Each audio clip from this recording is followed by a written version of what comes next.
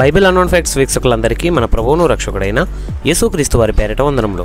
యేసుక్రీస్తు వారు సిలువలో పలికిన 6వ మాటలోని పరమార్థమును ఈరోజు మనం ఆలోచిద్దాం. యేసుక్రీస్తు వారు చెరకును పుచ్చుకున్న తర్వాత పలుకుతున్న మాటయే యోహాను సువార్త 19వ అధ్యాయము 30వ వచనంలో రాయబడిన మాట. యేసు ఆ చెరకును పుచ్చుకొని సమాప్తమైనదని చెప్పి తల వంచి ఆత్మను అప్పగించును. సాధారణంగా మనం ఏదైనా ఒక పనిని సంపూర్తి చేసిన పెమ్మటనే సమాప్తమైనదని అంటూ ఉంటాం. అయితే యేసుక్రీస్తు సిలువుపై 6వ మాటగా సమాప్తమైనదని అనుటకు గల అవసరం ఏంటి? ఏ పని చేయుటకు వచ్చి ఈ మాటను పలుకుతున్నాడు? ఏ పనిని సంపూర్తి చేసి ఈ మాటను అంటున్నాడు? తనకు ఇచ్చినటువంటి ఆయుష్కాలం అనగా జీవితకాలం ముగిసిపోయిందని సమాప్తమైందని అంటున్నాడా? ఇలా అనేకమైనటువంటి ప్రశ్నలు గల సంపూర్ణ సారాంశాన్ని మున్ముందు మనం తెలుసుకుందాం. యేసుక్రీస్తు సామాన్యమైనటువంటి వ్యక్తి కాదు. కలిగి ఉన్నది ఏది కూడా యేసు లేకుండా కలగలేదు. ఆదిలో ఆది అయిన వాడు. ఇంతటి మహోన్నతుడు ఈ భూమి మీదకు ఏ పని చేయుటకు వచ్చాడు? ఏ పనిని సంపూర్ణంగా చేసి సమాప్తమైనదని అంటున్నాడు. యోహాను సువార్త 17వ అధ్యాయము 4వ వచనంలో ఒక మాట మనకు కనబడుతుంది. చేయుటకు నీవు నాకు ఇచ్చిన పనిని నేను సంపూర్ణంగా నెరవేర్చి భూమి మీద నిన్ను మహిమపరిచితిని. పరలోకపు తండ్రి అప్పగించిన పనులను తనకున్న ఆయుష్కాలంలోనే యేసుక్రీస్తు వారు సంపూర్ణంగా నెరవేర్చి సమాప్తమైనదని పలుకుతున్న సందర్భాన్ని ఈ 6వ మాటలో మనం చూస్తూ ఉన్నాం.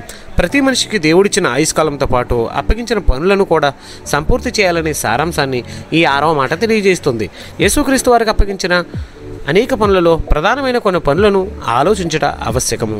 పరలోకపు తండ్రిని ఈ లోకానికి పరిచయం చేయడానికి మరియు తండ్రి మనసును బయలుపరచుటకు ఈ లోకానికి వచ్చి ఈ పనిని సంపూర్తి చేశాడు. దేవుడి రాజ్యమును స్థాపించుటకు మరియు దయ్యమ రాజ్యమును చూపుటకు లోకానికి వచ్చి ఈ పనిని సంపూర్తి చేశాడు. పాపమనే బానిసత్వంలో ఉన్న సర్వమానవాళిని విడిపించి రక్షించుటకు ఈ లోకానికి వచ్చి ఆ పనిని కూడా సంపూర్తి చేశాడు. అందుకే తిమోతి రాసిన మొదటి పత్రిక 1వ అధ్యాయం 15వ వచనంలో పాపులను రక్షించుటకు యేసుక్రీస్తు ఈ లోకమునకు వచ్చిన వాక్యం నమ్మదగినదియు పూర్ణ అంగీకారమునకు యోగ్యమైనదియునై ఉన్నదని మనము ఇక్కడ చదువుకుంటాం. మత్తయి సువార్త 1వ అధ్యాయం 21వ వచనంలో తన ప్రజలను వారి పాపముల నుండి ఆయనే రక్షించును గనుక ఆయనకు యేసు అని పేరు పెట్టుదువనెను. అదేవిధంగా లోకాసువార్త 19వ అధ్యాయం 10వ వచనంలో నశించిన దానిని వెతికి రక్షించుటకే మనుష్య కుమారుడు ఈ లోకమునకు వచ్చెను. మార్కు సువార్త 10వ అధ్యాయం 45వ వచనంలో అనేకులకు ప్రతిగా విమోచన క్రయధనముగా తన ప్రాణమునిచ్చుటకు వచ్చినను మాటలను మనం ఇక్కడ చూడగలం. అన్యజనులైన మనకు రక్షణను కలుగు చేసి దేవుని ఇంటి వారిగా చేయుటకు లోకానికి వచ్చి ఈ పనిని సంపూర్తి చేశాడు. ధర్మశాస్త్రమును చెరలో ఉన్న వారిని విడిపించి క్రొత్త నిబంధన క్రిందకు తీసుకుని వచ్చుటకు ఈ లోకానికి వచ్చి ఈ పనిని సంపూర్తి చేశాడు. మనలాంటి శరీరాన్ని కలిగి ఉన్నను ఏ మచ్చ కూడా లేకుండా జీవించవచ్చని తెలియజేయడానికి లోకానికి వచ్చి ఆ పనిని కూడా సంపూర్తి చేశాడు.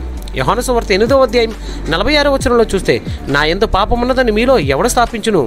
రక్షణ మాటలను ప్రకటించుటకు పరలోకం నుండి భూలోకం మీదకు వచ్చానని చెప్పుటకు మార్కు సువార్త 1వ అధ్యాయం 38వ వచనంలో రాయబడిన మాటను మనం చూస్తే ఆయన ఇతర సమీప గ్రామంలో నేను ప్రకటించుటకు వెళ్ళుదుమరండి ఇందు నిమిత్తమే నేను బయలుదేరి వచ్చితనని వారితో చెప్పాను. లోకాసువార్త 4వ అధ్యాయము 43వ వచనం ఆయన ఇతర పట్టణముల్లోనూ దేవుడి రాజ్య సువార్తను ప్రకటింపవలను ఇందు నిమిత్తమే నేను పంపబడుతునని వారితో చెప్పాను. అనగా సర్వలోకానికి సువార్తను ప్రకటించే పనిని సంపూర్తి చేశాడు. యేసుక్రీస్తు భూమి మీదకు వచ్చి చేసిన పనులలో ఒక పనే సువార్త ప్రకటనని, ఆ సువార్త ప్రకటనను పనిని సంపూర్తి చేసి పలుకుతున్న మాటయే యోహాను సువార్త 17వ అధ్యాయం 4వ వచనంలో రాయబడిన మాటను చూస్తే చేయుటకు నీవు నాకు ఇచ్చిన పనిని నేను సంపూర్ణంగా నెరవేర్చి భూమి మీద నేను మహిమపరిచితిని. ఏ సువార్త ప్రకటనను పనినైతే జరిగించుటకు ఈ భూమి మీదకు పరలోకపు తండ్రి ద్వారా పంపింపబడ్డాడో ఆ పనిని సంపూర్ణంగా నెరవేర్చినట్లుగా మనకు అర్థమవుతుంది. ఇలా తనకు ఇవ్వబడిన 33.5 సంవత్సరాల చిన్న జీవితంలో తండ్రి అప్పగించిన పనులన్నిటినీ సంపూర్ణంగా నెరవేర్చి సమాప్తమైనదని అనెను. యేసుక్రీస్తును ధరించిన క్రైస్తవులైన మన సంగతి ఏంటి మరి? క్రైస్తవులుగా ఈ భూమి మీద బ్రతుకుచున్న మనకు దేవుడు అప్పగించిన పని ఉందని మరిచిపోకూడదు. యేసుక్రీస్తు మన వలె శరీరధారిగా జన్మించి తండ్రి అప్పగించిన అనేకమైన పనులను సంపూర్తి చేసి శిలువలో సమాప్తమైనదని చెప్పి పరలోకానికి ఆరోహణమాయను. దేవుడు మనకు అప్పగించినటువంటి పనిని చూస్తే ఎఫెసీయులకు రాసిన పత్రిక 2వ అధ్యాయం 10వ వచనంలో రాయబడింది. మరియు వాటి యందు మనం నడుచుకోవాలని దేవుడు ముందుగా సిద్ధపరిచిన సత్క్రియలను చేయుటకై, సత్క్రియలు అనగా వాక్య సంబంధమైన క్రియలను చేయుటకై మనము యేసుక్రీస్తునందు సృష్టింపబడిన వారమై ఆయన చేసిన పని అయి ఉన్నాము. మనము కూడా క్రీస్తు వలె సత్క్రియలను ఆయుష్కాలము ముగిసేలోపు సమాప్తం చేసి వెళ్ళిపోవాలి.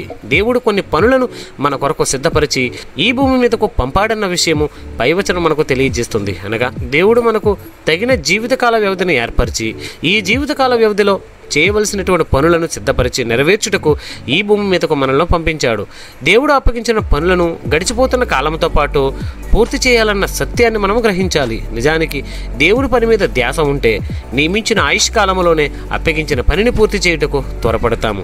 నేడు ఎంతమంది క్రైస్తవులు దేవుడు అప్పగించిన పనిని సమాప్తం చేయాలనే ఆలోచనలో బ్రతుకుతున్నారు? ఫిలిప్పీయులకు రాసిన పత్రిక 2వ అధ్యాయము 21వ వచనంలో చూస్తే, అందరూ తమ సొంత కార్యములను చూచుకొనుచున్నారు కానీ యేసుక్రీస్తు వారి కార్యములను చూడరు. సువార్తను ప్రకటించే పని, దేవునికి మహిమ తెచ్చే పని, సాతానును మన పాదముల క్రింద చితక తొక్కే పని, అజ్ఞానముగా మాట్లాడుచున్న మూర్ఖుల నోరు సత్యవాక్యమును బోధించి ముయించవలసినటువంటి పని, ఇలా ప్రతి పని మనం చేయవలసిన వారమై ఉన్నాము. ఇన్ని పనులను మర్చిపోయి క్రైస్తవ ప్రపంచం మరి ఏ పనులలో నిమగ్నమైపోయింది? ఎవరి పనులకై నిమగ్నమైపోయింది? లోకపు పనులలో నిమగ్నమై ఎందుకో పనికిరాని వారిగా బ్రతుకుతూ కాలాన్ని అనగా ఆయుష్ కాలాన్ని సంపూర్తి చేసుకొని నరకానికి వెళ్ళిపోయే గుంపులో మనము ఉండక యేసులా కాలముతో పాటు పనిని పూర్తి చేయాలి. యేసుక్రీస్తుకు ఉన్న ఔన్నత్యము, నిబద్ధత ప్రతి క్రైస్తవులకు అర్థం కావాలి. దేవుడు మనకు నిర్ణయించిన ఆయుష్ కాలం ముగింపులోపే అప్పగించిన పనులను మనం పూర్తి చేయాలి. నేడు మన అనుదిన జీవితంలో సువార్తను ఎంతమందికి ప్రకటించుచున్నాము?